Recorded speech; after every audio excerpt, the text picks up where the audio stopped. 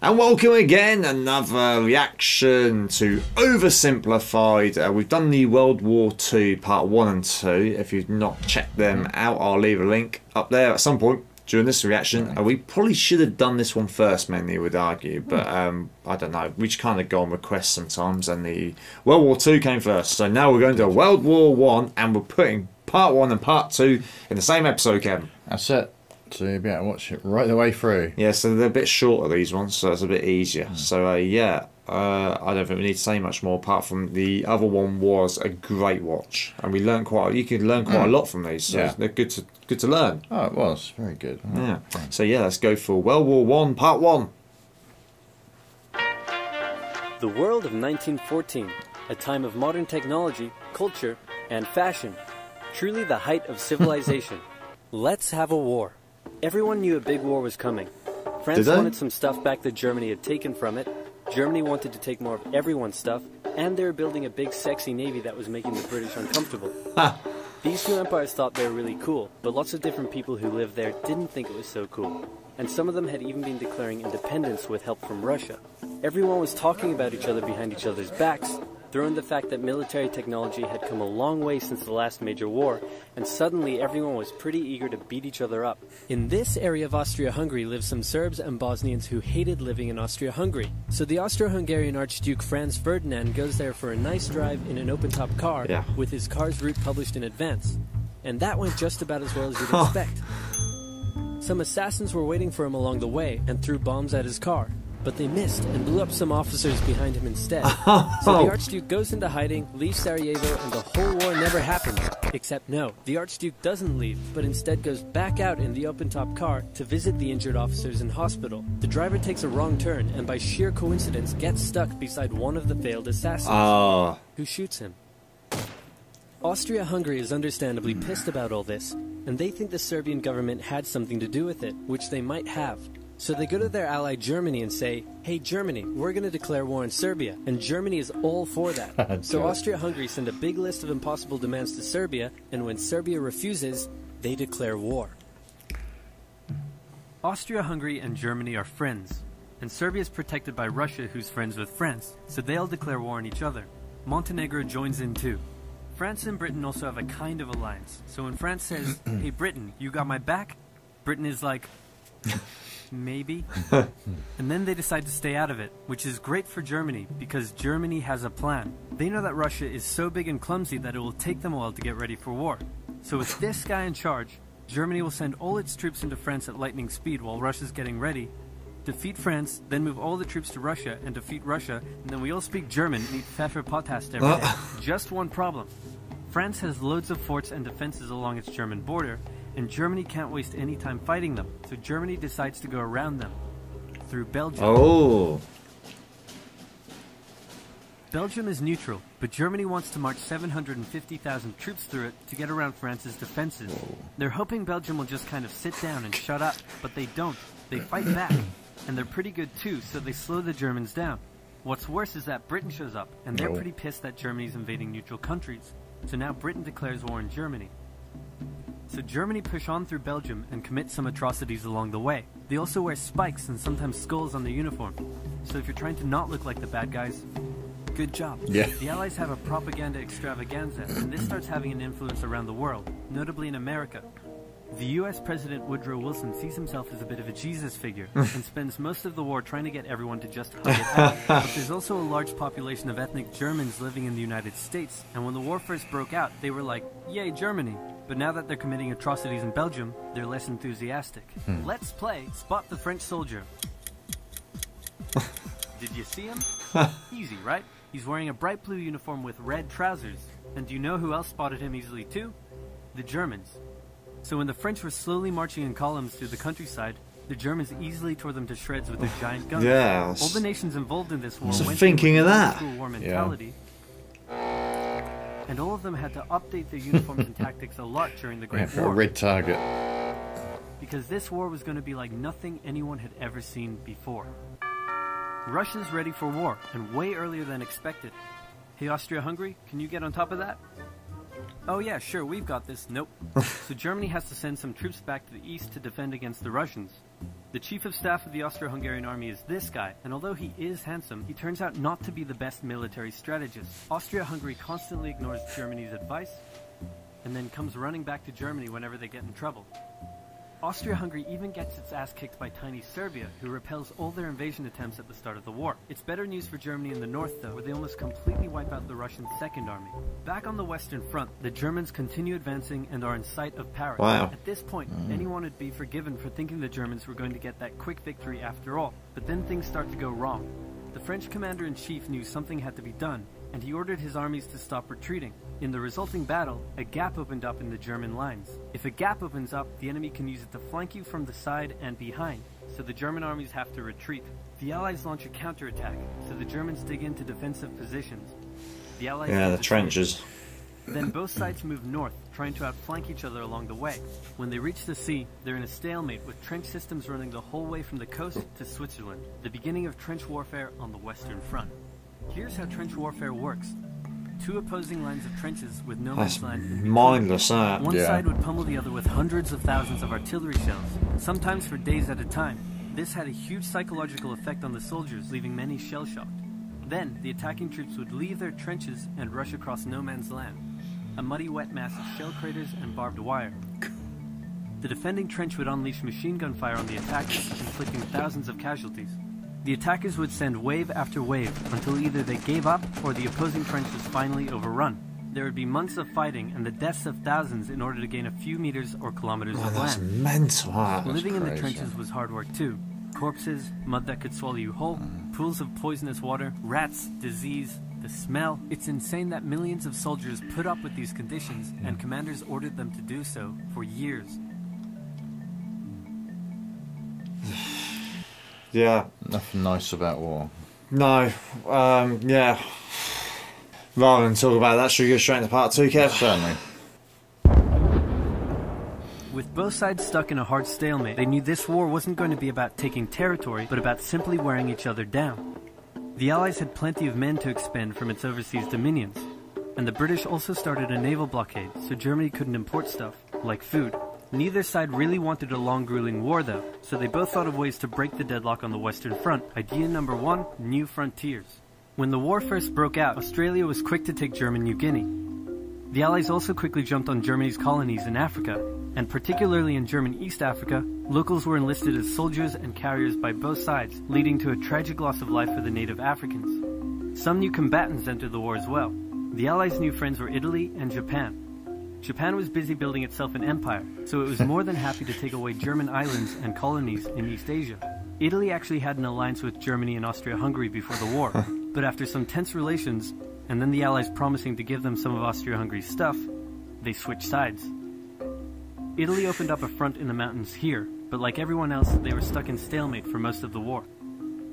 The Central Powers' new friend was a struggling empire in the Middle East.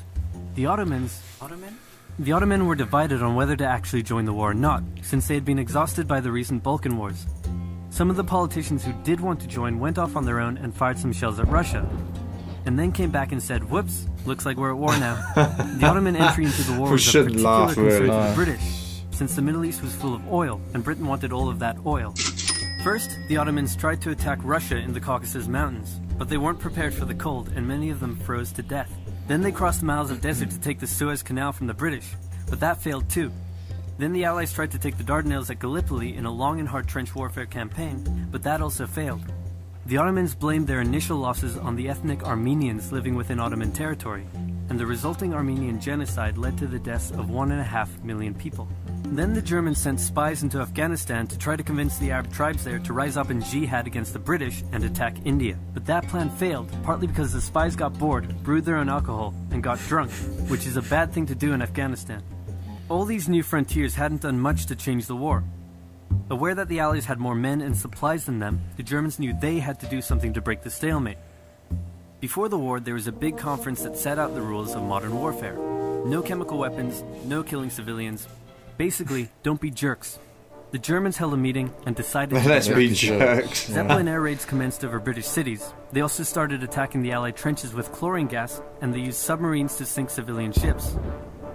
One such civilian ship was the Lusitania, which had 159 Americans on board when it was sunk, further swaying US opinion against the Germans. Not to be completely unfair to the Germans, the Allies also engaged in chemical warfare soon after, and they had been hiding anti-submarine weapons on their civilian ships, which let the Germans justify their attacks. Meanwhile, Austria-Hungary still hadn't dealt with Serbia, so the Central Powers enlisted some help. Bulgaria wished it was bigger and was still bitter about losing the Second Balkan War. The Central Powers promised to make all of Bulgaria's wildest dreams come true if they helped, so they signed on, and together they knocked out Serbia. The Serbian troops retreated through Albania, which was neutral but had some ties to Austria-Hungary. So Austria-Hungary entered Albania in a friendly invasion to chase down the Serbians. Friendly invasion by sea. It's 1916, and a lot is happening.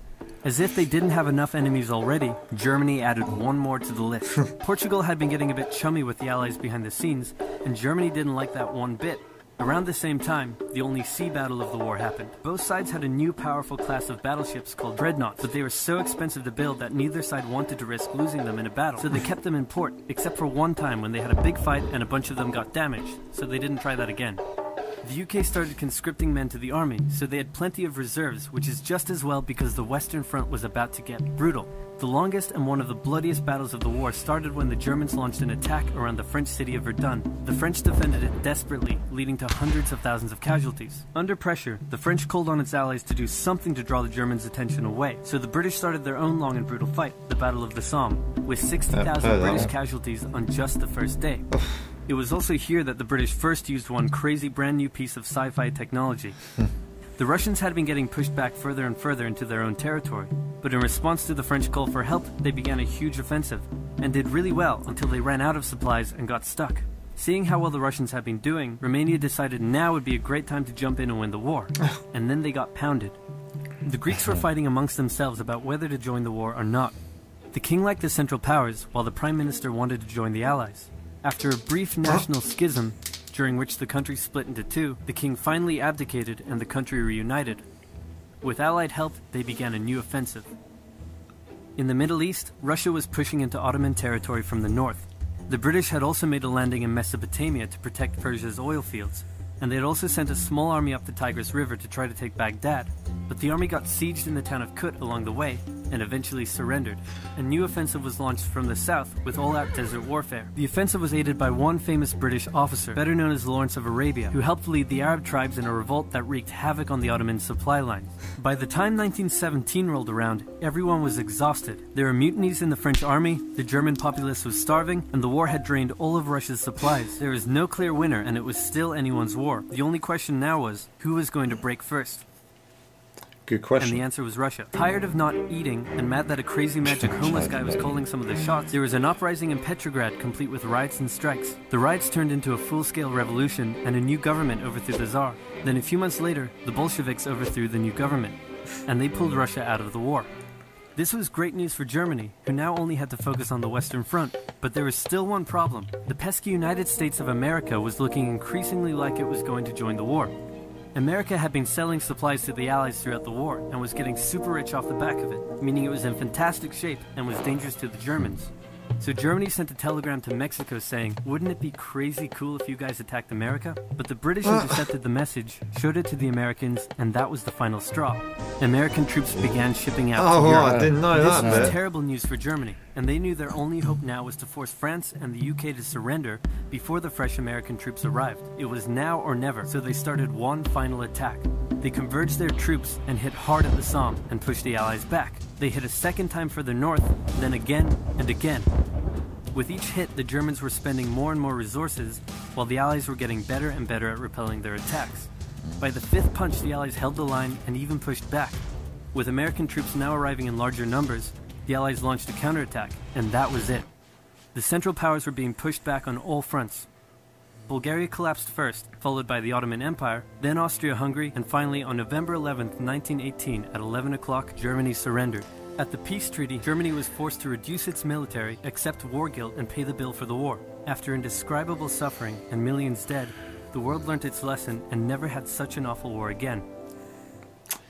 Such a shame, that. Yeah, I was going to say, it did.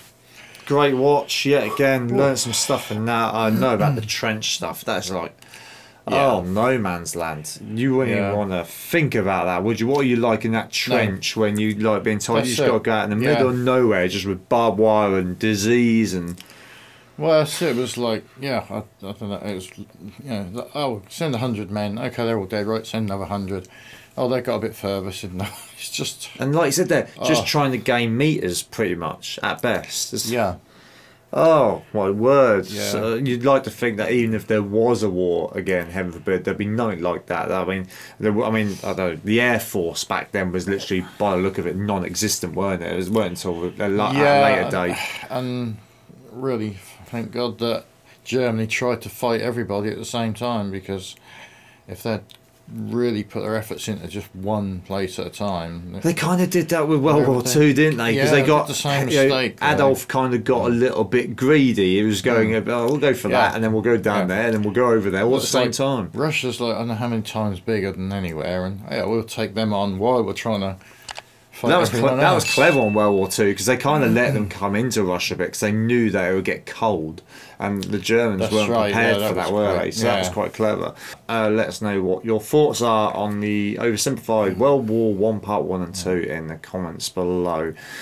Other than that, be sure to subscribe to us and join us on the journey of other random reactions, history, geography, space, all that sort of stuff, because we're going to be doing loads more of them. We enjoyed them. They're a fascinating watch, really, some of these programmes. We started this channel just doing films and games, but history, music... music, so doing much, all sorts. Yeah. Excellent, lovely. So other than that, we'll see you all soon. Catch you on the flip side.